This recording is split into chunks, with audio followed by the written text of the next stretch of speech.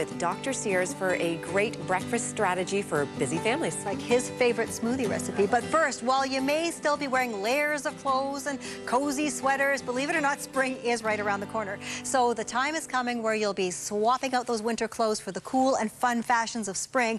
And if you're ready to bring some spring into your wardrobe, here are great ideas from Theresa Quick. Well, here I am at the Geox showroom. Most people don't realize that when you see shoes on shelves, they're actually in showrooms just like this for up to a year in advance. So what I've actually have in front of me is a spring 2011 sneak peek for you, so you can start building your shopping list now.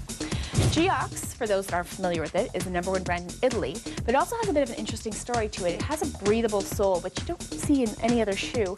The outside is made of this cool rubber perforated sole, and the inside has a breathable membrane. So when you sweat, your sweat actually goes through the breathable membrane and out through these little holes. But since sweat is smaller than water, the water doesn't come back through the hole, so you do have a waterproof sole. Style-wise, what I have in front of me is a very reluctant return of the kitten heel this season, which is a great option for a lot of women because it's a lot more comfortable than either a ballet flat or a higher stiletto. And the reason these were coming back was mostly inspired by the retro and minimalist feels we had on the runway. As you can see, very, very plain, non-adorned, but in very interesting, beautiful, neutral colors. We also saw the clog, and for most women, this isn't the most glamorous option, but you can go for clog-inspired styles, which is what I have here in front of me. So look for things like wooden heels and this beautiful studding happening along here. It's a much lighter feel than the classic clog and a lot more wearable for a lot of women. Next, I have what I call the urban utility look, and we're really seeing a lot of new materials like what we have here, which is kind of a nylon strap. It kind of has a seatbelt feel almost to it. And once again, in some really great neutral tones, and also the running shoe. And this is a great trend because it's very, very, very practical, especially for running errands on the weekend. You've got some great colors, and once again, you've got kind of that netting, which gives it a utilitarian feel. I have what I call the Santa Monica feel this season, and it's yacht inspired, but looks very, very rich, lots of color blocking, and we're seeing a lot of those really soft pastels, as well as very, very plain, slim looking boat shoes for women. Next, we have the tassels and the exotic prints.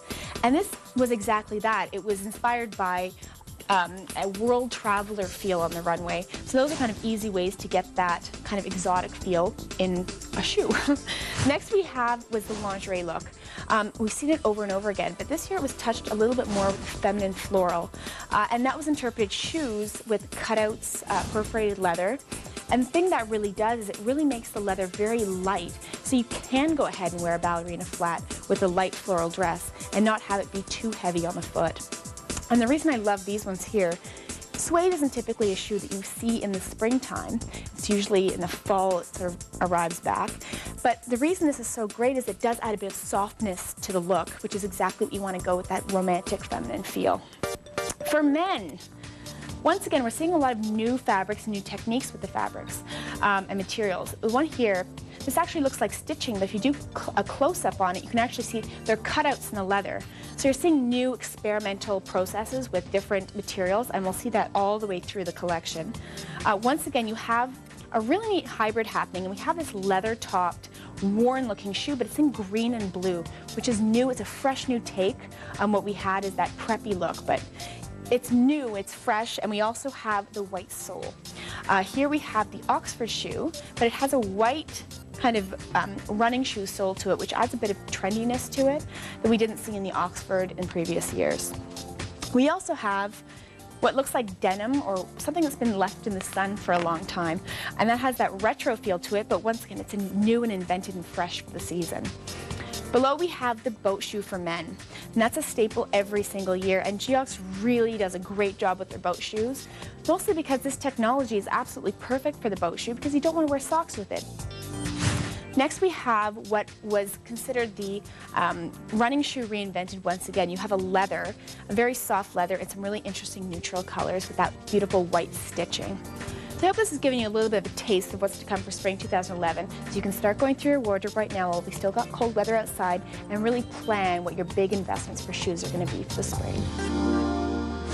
The colors and styles of spring can sure give your spirits a lift. Now, if you'd like another look at this segment or any other of our Real Life Style segments, just visit our website at Real Life on